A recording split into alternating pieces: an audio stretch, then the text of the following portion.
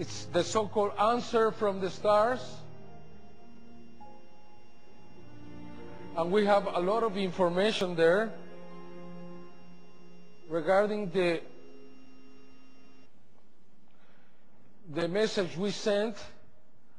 10 digits in mathematics is the same for them.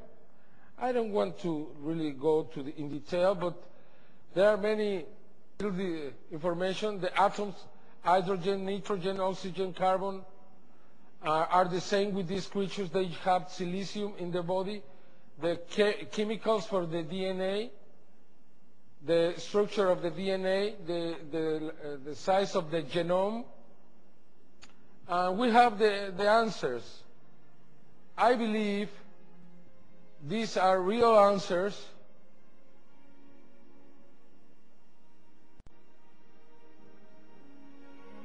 I could go in detail into this, but I don't think it's the point at this moment. Well, what we found is that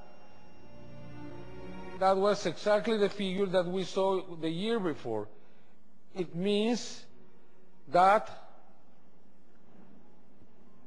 they sent first the instrument that they were going to use, second they present themselves, and third they answer. Next year, also on August the 16th, I was there to investigate this. This is 120 meters large, 80 meters wide, and has a disc with a binary code on it. Do you really think this could be in a night? Just think about this.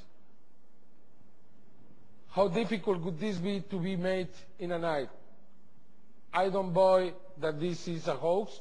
Nobody really has proved this to be a hoax. Yeah, many people consider it's too much, but I think the message there is very important. At least 3 different experts came to the same conclusion. I am sorry, it's in Spanish. Beware with the bearers of the false presents and broken promises. Much pain, but still time. And this is very important. You will see why. Believe there is still good out there. I think it's the most important in the message. We oppose deceive, and the conduit is closing. That's what this message says. I will explain why is this for me so important. Okay, on August the 10th, 2003, we had this molecule. Nobody has been able to know exactly what this molecule means, but I am very sure it's a very important message that we have to analyze and try to have an answer for this. As you see, it's completely three-dimensional. And it's